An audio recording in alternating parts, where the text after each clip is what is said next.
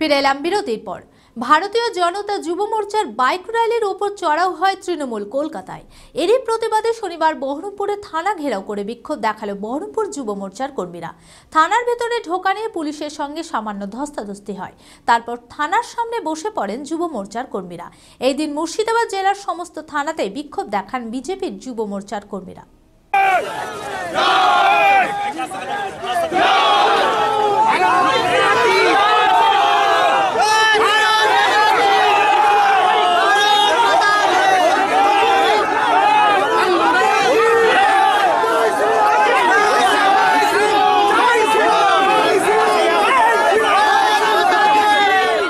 ভারতীয় জনতা যুব মোর্চার উদ্যোগে রাজ্য জুড়ে চলছিল বাইক র্যালি। এই বাইক র্যালির ওপর চড়াও হয় তৃণমূল কলকাতায়। আদালত থেকে অনুমতি পাওয়া সত্ত্বেও যুব মোর্চার এই কর্মসূচিতে হামলা চালায় তৃণমূল কর্মীরা। অনেক কর্মীদের আক্রমণ করে তারা, ভাঙচুর করা হয় মোটর বাইক, শুরু হয় লাঠালাঠি, ইট বৃষ্টিতে ঝরে রক্ত। আদালত থেকে নিযুক্ত অফিসারের ওপরও আক্রমণ করা হয়। এই ঘটনার প্রতিবাদে রাজ্যের থানায় থানায় চলছে বিক্ষোভ সমাবেশ। আর এই ঘটনার প্রতিবাদে বিক্ষোভ দেখিয়ে শনিবার বহরমপুর থানা ঘেরাও করল বিক্ষুব্ধ ভারতীয় জনতা পার্টির নেতা কর্মীরা। শতাধিক বিজেপি কর্মী এই বিক্ষোভে সামিল হন। পুলিশের সাথে সামান্য ধস্তাধস্তিও হয় ওই কর্মীদের।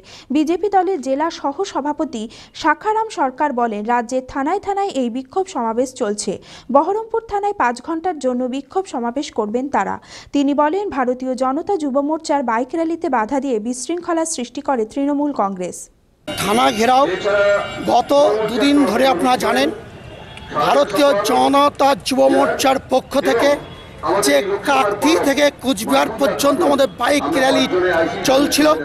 আপনারা নিশ্চয় সংবাদপত্রের মাধ্যমে শুনেছেন যে বহরমপুর শহরেও সেই র্যালি প্রবেশ করত, কিন্তু তৃণমূলের দুষ্কৃতীরা যেভাবে কোর্ট থেকে প্রোভাইড করা একজন পুলিশ অফিসারকেও আক্রমণ করেছে, তার সাথে সাথে ভারতীয় জনতা পার্টির বিভিন্ন কার্যকর্তা এবং মোটরসাইকেল ভাঙচুর করেছে। অর্থাৎ পশ্চিমবাংলার যে আইনি বিশৃঙ্খলতা সৃষ্টি করেছে তৃণমূল কংগ্রেস তথা কতিপয় পুলিশ প্রশাসন তৃণমূল কংগ্রেসের কার্যকর্তার নির্দেশে। তাই আমরা মনে করি পশ্চিমবাংলায় এখন 356 অ্যাপ্লাই করবার মতো সময় এসেছে। এই নিয়ে আমরা মুর্শিদাবাদ জেলার রাজ্যের নির্দেশে থানায় থানায় আমরা এটা বিক্ষোভ সমাবেশ করছি। আমাদের রাজ্য বলছে 3 ঘন্টা, কিন্তু পশ্চিমবাংলার অন্যান্য জেলা থেকে মুর্শিদাবাদ জেলাটা অন্যরকম। তাই আমরা এখানে 5 ঘন্টা এখানে আমরা করব, কারণ এই জেলায় সম্পূর্ণ পুলিশ প্রশাসন তৃণমূলের কবজায় চলে গেছে। বকলমে তৃণমূলের কার্যকর সভাপতির ভূমিকা পালন করছেন এই জেলার সর্বময় পুলিশ কর্মী।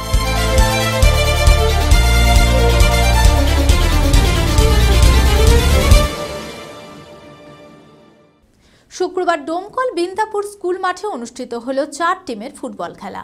এই অনুষ্ঠানে উপস্থিত ছিলেন আইসি নিহার রঞ্জন রায়, এসআই বিজন রায়, স্কুলের প্রধান শিক্ষক ও বিশিষ্ট ব্যক্তিবর্গ। এই ফুটবল খেলাকে কেন্দ্র করে সকলের উৎসাহ ছিল চোখে পড়ার মতো। শীতের আমেজকে গায়ে মেখে শুক্রবার ডোমকল বৃন্দাপুর স্কুল মাঠে 4 টিমের এক বিরাট ফুটবল প্রতিযোগিতার আয়োজন করা হয়।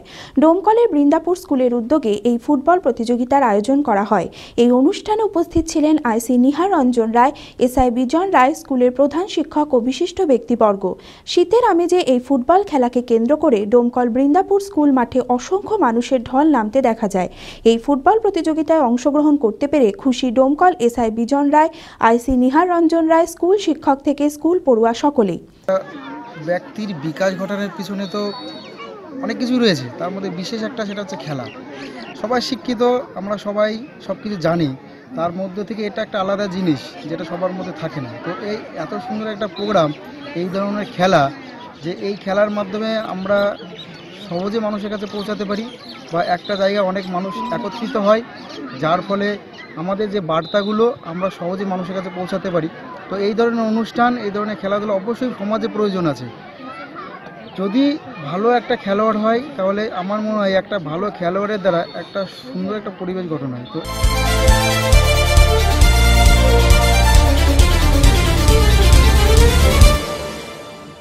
কান্দি পৌরসভা 2 নম্বর ওয়ার্ডের কাউন্সিলর পম্পা রানী সাহা প্রয়াত হয়েছিলেন গত 31শে ডিসেম্বর। তার এই অকাল প্রয়াণে রাজনৈতিক মহলে নেমে এসেছিল শোকের ছায়া। শনিবার তার প্রতি শ্রদ্ধা জানাতে তার বাড়িতে আসেন শ্রম প্রতিমন্ত্রী জাকির হোসেন। গত 31শে ডিসেম্বর কান্দি পৌরসভা 2 নম্বর ওয়ার্ডের কাউন্সিলর পম্পারানী সাহা প্রয়াত হয়েছিলেন। দীর্ঘদিন ধরে কিডনিজনিত রোগে তিনি ভুগছিলেন। তার এই অকাল প্রয়াণে রাজনৈতিক মহলে নেমে এসেছিল শোকের ছায়া। শনিবার তার প্রতি শ্রদ্ধা জানাতে তার বাড়িতে আসেন মন্ত্রী জাকির হোসেন। তিনি বলেন, কাউন্সিলর পম্পারানী সাহা এলাকার সমস্ত কাজকর্ম নিয়ে খুব সক্রিয় ছিলেন। তিনি সর্বদা যে কোনো প্রয়োজনে তার পরিবারের পাশে থাকবেন, এমনই আশ্বাস দিলেন শ্রম প্রতিমন্ত্রী জাকির হোসেন।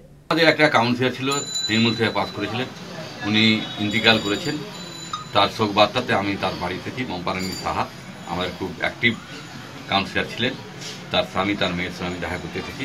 কারণ হলো আমাদের মাননীয় মুখ্যমন্ত্রী, আমরা চাই মানুষের পাশে থেকে মানুষের কাজ করতে চাই। সেই কারণে আজকে আমি তার বাড়ির সহ্য দেখা করতে এসেছি। তাদের যদি কোনো রকম থাকে সেই সাহায্য আমরা করব।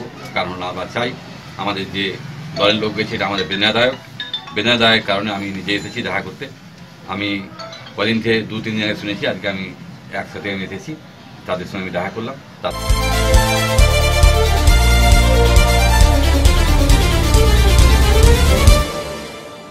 শনিবার প্রসাদপুর গ্রাম পঞ্চায়েতের উদ্যোগে স্বেচ্ছায় রক্তদান শিবির ও শীত বস্ত্র প্রদান অনুষ্ঠিত হলো। এই অনুষ্ঠানে প্রধান অতিথি হিসেবে উপস্থিত ছিলেন বিশিষ্ট সমাজসেবী রাজীব হোসেন সহ একাধিক বিশিষ্ট ব্যক্তিবর্গ। প্রায় শতাধিক রক্তদাতা ওই দিন রক্তদান করেন। জেলা জুড়ে রক্তের আকাল মেটাতে ও বিভিন্ন হাসপাতালে রক্তের জন্য হয়রানি হওয়া মানুষের কথা ভেবে প্রসাদপুর গ্রাম পঞ্চায়েতের উদ্যোগে স্বেচ্ছায় রক্তদান শিবিরের আয়োজন করা হয় শনিবার। সেই সঙ্গে এলাকার দুস্থ মানুষ যারা এই শীতে অত্যন্ত কষ্ট পাচ্ছেন তাদের কথা ভেবে এই দিন শীত বস্ত্র বিতরণ করা হয়। এই অনুষ্ঠানে বিশেষ অতিথি হিসেবে উপস্থিত ছিলেন বিশিষ্ট সমাজসেবী রাজীব হোসেন। এছাড়াও উপস্থিত ছিলেন গোলাম মেহমুদ মুর্শিদ, গ্রাম পঞ্চায়েত প্রধান সহ একাধিক বিশিষ্ট ব্যক্তিবর্গ। প্রায় শতাধিক রক্তদাতা এই দিন রক্তদান করেন। রাজীব হোসেন বলেন, রক্তের আকাল মেটাতে ও রক্তদানের মাধ্যমে অন্যকে জীবনদান করার উদ্যোগে সকলকে এগিয়ে আসতে হবে। আজকে যে প্রসাদপুর অঞ্চলের পক্ষ থেকে করা হচ্ছে তাতে মানুষের সঙ্গে মানুষের যে কর্তব্যটা, সেটার জন্য আমি আরেকবার প্রসাদপুর পঞ্চায়েতের প্রতি আন্তরিকভাবে শুভেচ্ছা জানাচ্ছি।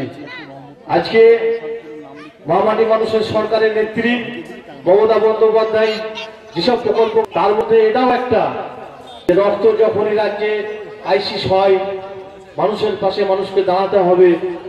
যখনই রক্তের ক্রাইসিস দেখা যায় প্রত্যেকটা সরকারি কর্মচারী থেকে শুরু করে তাদের নির্দেশ দেওয়ার সঙ্গে সঙ্গে তারা ঝাঁপিয়ে পড়ে।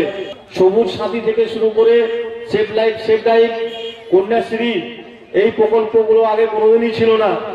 আজকে যদি আমরা এই সরকারকে টিকিয়ে রাখতে না পারি তা আমাদের ব্যর্থতা।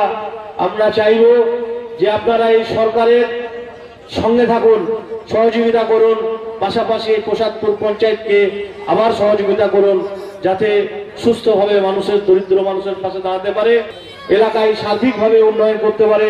যে উন্নয়নের মাত্রা গোটা পশ্চিমবঙ্গ তথা মুর্শিদাবাদ এই প্রসাদপুরের মানুষও পেয়েছে।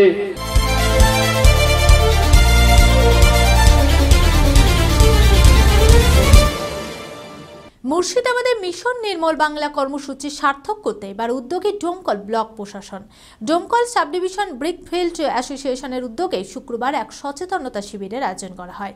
উপস্থিত ছিলেন ডেপুটি ম্যাজিস্ট্রেট, বিডিও, এসডিপিও সহ একাধিক বিশিষ্ট ব্যক্তিবর্গ।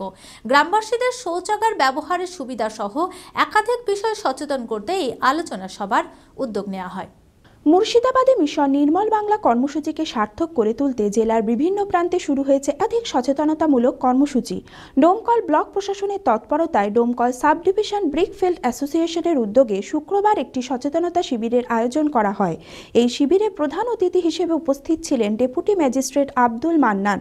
এছাড়া উপস্থিত ছিলেন BDO টি.জি. Bhutia, SDPO Maksud Hasan, brickfield অ্যাসোসিয়েশনের সকল সদস্য সহ একাধিক বিশিষ্ট ব্যক্তিবর্গ।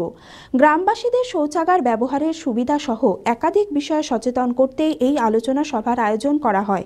যে সকল বাড়িতে শৌচাগার নির্মাণ করা হয়েছে প্রশাসনের উদ্যোগে মানুষ যাতে এই শৌচাগারের যথাযথ ব্যবহার করে তার জন্য সচেতন করা হয় স্থানীয় বাসিন্দাদের। বাইরে শৌচাগার ব্যবহারের ফলে যে বিভিন্ন রোগও হতে পারে সে বিষয়েও অবগত করা হয়।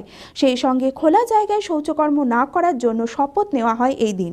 নির্মল ডোমকল করার উদ্দেশ্যে ব্রিকফিল্ড অ্যাসোসিয়েশনের উদ্যোগে এই কর্মসূচিকে সাধুবাদ জানান বিডিও টি.জি. ভুটিয়া। তিনি বলেন, খুব শীঘ্রই ডোমকল নির্মল ঘোষিত হবে। ব্রিকফিল্ড অ্যাসোসিয়েশন যে এই কর্মসূচি আপনারা এখানে প্রোগ্রাম সঞ্চালিত করেছেন, প্রোগ্রাম রেখেছেন, এটা দেখে আমাকে অনেক খুশি লাগলো। এটা আপনাদের নিজে উদ্যোগে নিয়ে আপনারা নিজে পরিষেবাতে এখানে সঞ্চালন করছেন, এটা আপনার আগ্রহ দেখে আমাকে অনেক সন্তুষ্টি লাগলো। সত্যি সত্যি আমি ভাবছি এখন দমকল তাড়াতাড়ি নির্মল হয়ে যাবে আর মুর্শিদাবাদে নাম উজ্জ্বল করবে আমাদের দমকল। এটা আমাকে এখন দেখে খুশি লাগছে। কেন আমাদের দমকলের বেশি বাইরে বাইরে অন্য জায়গাতে আমার দমকলের দুর্নাম আছে, আমাদের দমকল বমকল বলে বলছে, কিন্তু এই দুর্নামটা আমরা এখন একদম ছুঁড়ে ফেলে দিচ্ছি। এটা আমাদের নষ্ট করে দিয়েছি। কেন আমরা অনেক উন্নয়ন দিকে চলে যাচ্ছি, তার মধ্যে এটা মিশন নির্মল বাংলা আমাদের দমকল নির্মল করতে আমরা যাচ্ছি। এটা ওই মধ্যে একটা কর্মসূচি আছে আমাদের। ব্রিকফিল্ড অ্যাসোসিয়েশনের সভাপতি এনামুল হক বলেন, 110টি ইট ভাটাতেই নির্মল বাংলা প্রচার কার্য চালানো হবে। নির্মল মুর্শিদাবাদ গড়ার উদ্দেশ্যে সকল প্রকার কর্মসূচি বাস্তবায়নে তারা এগিয়ে আসবেন। সেই সঙ্গে প্রশাসনের নির্দেশে তারা শৌচাগারও বানিয়ে দেবেন বলে তিনি জানান। মিশন নির্মল বাংলার কর্মসূচিকে বাস্তবায়নের লক্ষ্যে মুর্শিদাবাদ জেলাকে নির্মল করতে আজকে আমরা দমকল সাব ডিভিশন ব্রিকফিল্ড অ্যাসোসিয়েশনের পক্ষ থেকে এখানে একটা মহতী আলোচনা সভা আমরা করেছি। আমরা এই আলোচনা সভায় মূলত সচেতনতা শিবির হিসেবেই আমরা এটাকে নিয়েছি।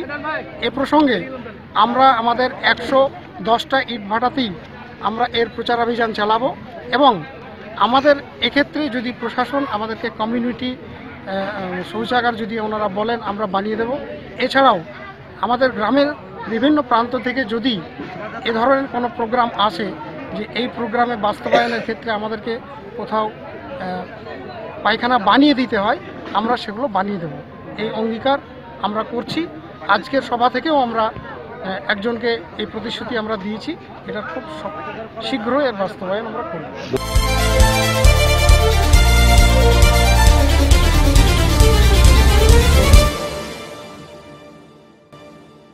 খবর 24 এখনকার মতো এই পর্যন্ত। নমস্কার।